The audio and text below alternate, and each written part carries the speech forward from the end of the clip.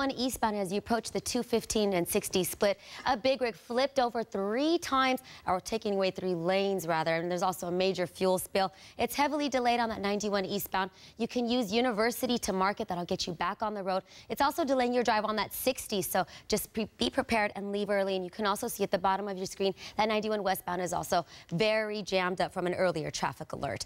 Let's take you outside and get a peek at our Caltrans camera.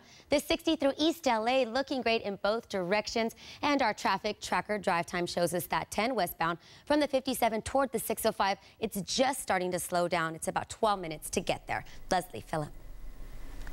On that ABC7 traffic alert to go from such a cute puppy to ugly traffic on that 91 eastbound just before the 60 and the 215. That overturned big rig still there. That fuel spill still being cleaned up, expected to be there for another 30 to 45 minutes. It's backed up from about 14th, exit 14th, and grab or jump onto Market, get back on the freeway. That's the best alternative for you this morning. Okay, Benny has me all fuzzy. Let's go outside to our Caltrans camera. This 60 through East Los Angeles moving along in both directions, no complaints. And our traffic tracker drive time gives us a quick peek at the 110 northbound. It's nice. It's only 8 minutes from the 105. Leslie, Phillip.